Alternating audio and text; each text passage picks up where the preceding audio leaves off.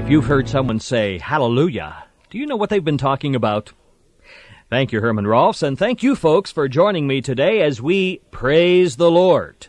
You know, this week of all weeks, when we come to this time of year, is the time when we think about praising Him for His goodness to us. But that's what hallelujah means. Praise the Lord, and each of the last 5 Psalms in the book of Psalms begin with the words, praise the Lord. That's hallelujah. And you know what? Each of these 5 Psalms conclude with those words as well. It's kind of like the bread to a sandwich, holding things together. Praise the Lord at the beginning and at the end of the last 5 Psalms. Well, we want to show our thanksgiving to the Lord God this week, and as a consequence of that, we've been looking each day at a different one of these last 5 Psalms. Today, we're at Psalm 148. This is the creation chorus. This is the psalm in which all of God's creation joins together and praises God for His great goodness to us. This is a psalm of most solemn and earnest call to all of creatures, all of God's creatures, great and small, to praise their Creator.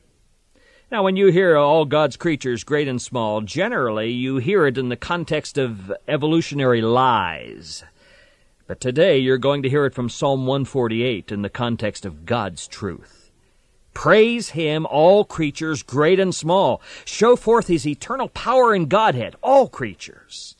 Psalm 148 reflects a unified view of nature. God created it all, and therefore all nature has the capacity to praise Him. This includes both animate and inanimate creation. And since all creation has been cursed by the fall, Genesis chapter 3, all creation was made subject to vanity.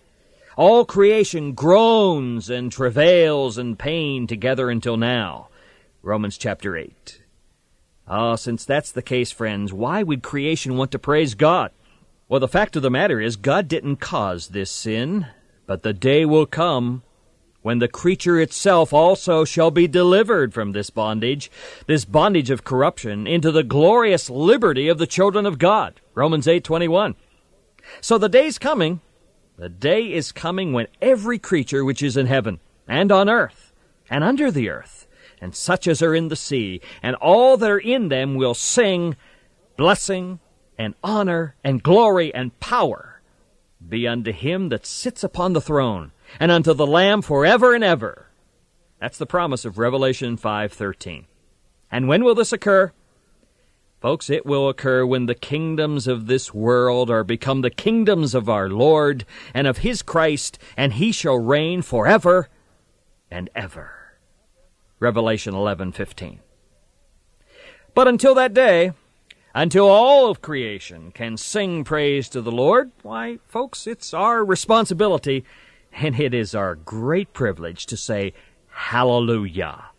The hallel means to boast about or to rave about, to celebrate. And these last 5 psalms of the Psalter are called the hallel, the praise psalms to God. So let's spend some time today boasting about God.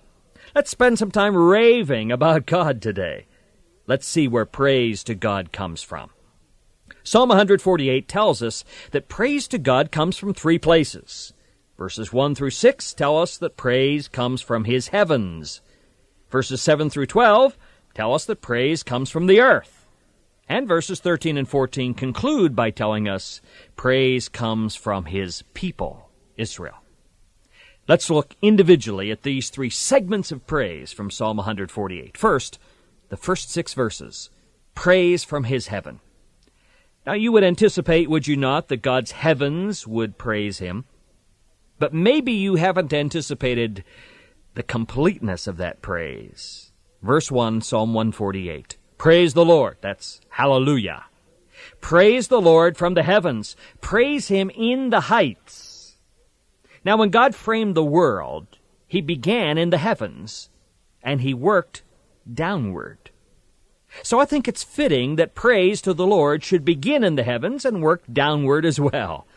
Praise to God should begin in the most exalted regions of His creation, and that's the heavens. That praise is not only to be from the heavens, but it's also to be in the heights of heaven. That means then that we just do not hear praise coming from heaven, but we hear praise in heaven. Let's take our cue from the creation of God. Let's take our cue from that part of God's creation that is physically closest to His home. And let's praise God. Praise the Lord from the heavens. Praise Him from the heights. Now, I don't anticipate I'm going to hear the praise of God in heaven until I get there. But I know that the heavens praise Him because they're part of His creation as well. And all of God's creation praises Him. Look at verse 2, Psalm 148. Praise Him, all His angels. Praise Him, all His hosts. Now, I know it's difficult sometimes for us to think about angels praising God. We think of angels as God's messengers, don't we? And they are. They are His ministers. But primarily, folks, they are His praisers. Psalm 103, verse 20. Bless the Lord, you His angels, who excel in strength, who do His word. Strong angels doing the work of the Lord by the word of the Lord are told to bless the Lord. Praise Him, all you hosts. Now, the Hebrew word for host simply means a mass of persons, an army. It's one thing to have one angel or a couple of angels praising the Lord God, but in heaven, all the angels of the Lord God are praising Him. Just a moment ago, I quoted Psalm 103, verse 20. Here's verse 21. Bless the Lord, all you His hosts, you ministers of His, who do His pleasure. Now, you remember Mary and Martha, do you not? The greatest pleasure God receives from us is the same kind of pleasure that He receives from the angels, the hosts of angels, when we praise Him. So if you haven't taken time yet today to praise the Lord for something, to be thankful for something, you haven't taken time yet to thank God for the relationship that you have with Him through His Son, Jesus. Well, I would say to you what the psalmist says to the angels, praise Him, all His angels.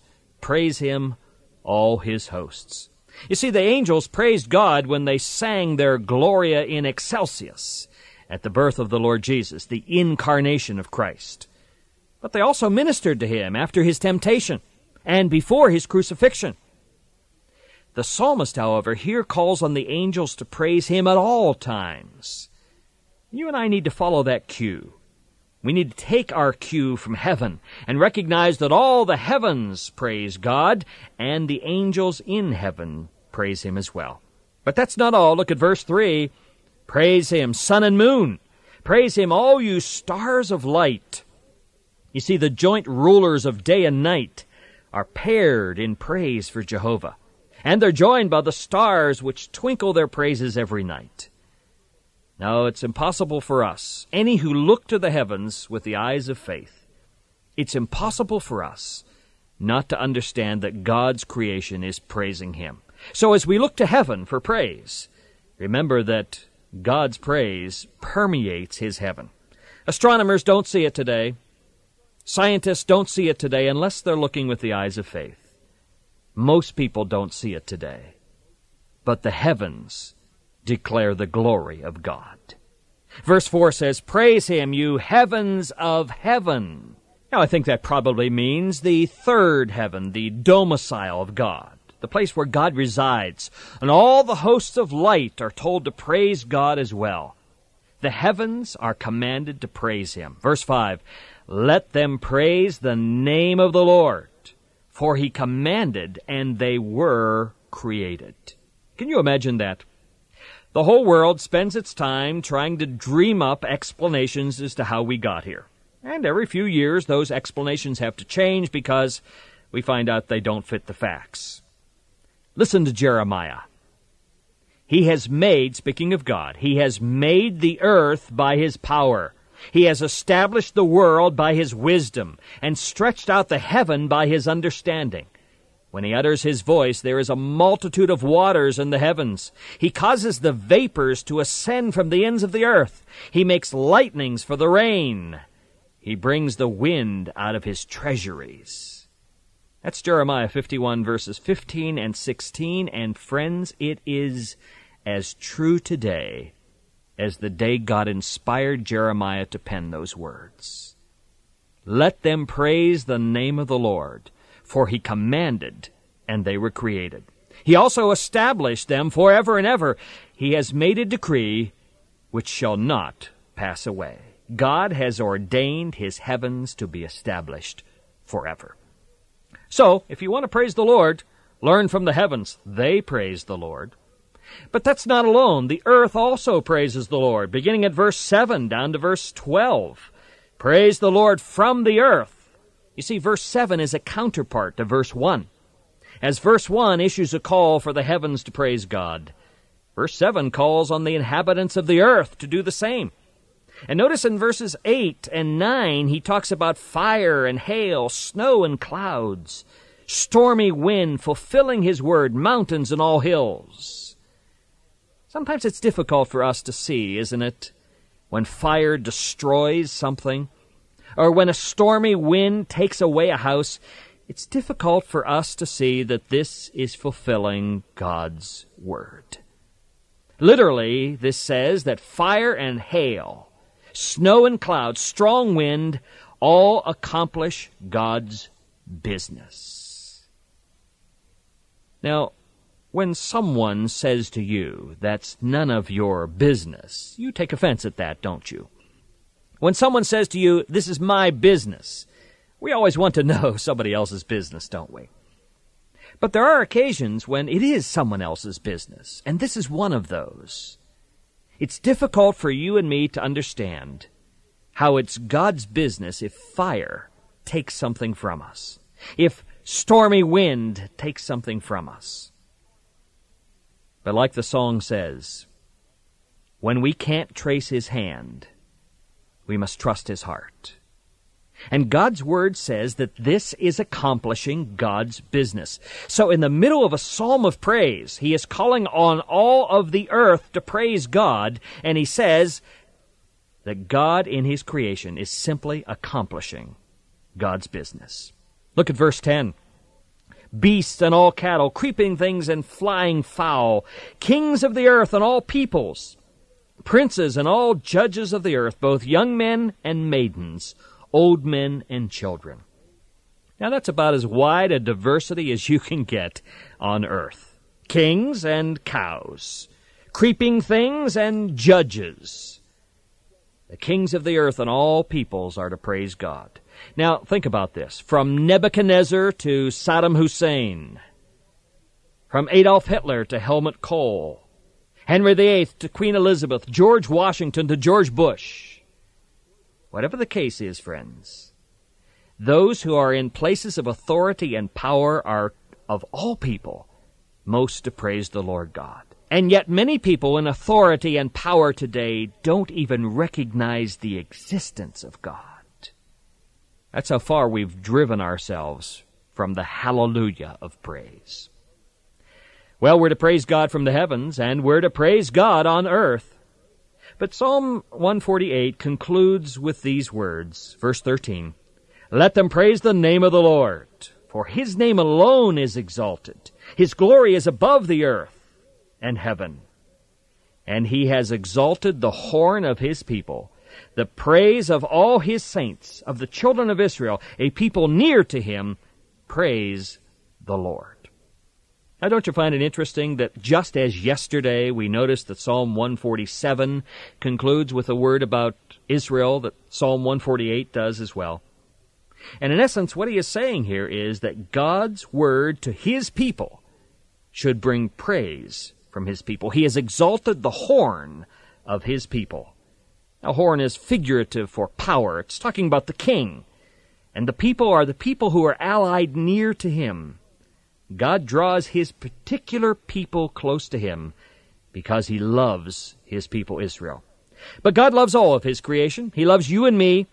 He loves the heavens. He loves the earth. And all creation will be represented in the great creation chorus. You and I want to be singing in that chorus because you and I are part of God's hallelujah.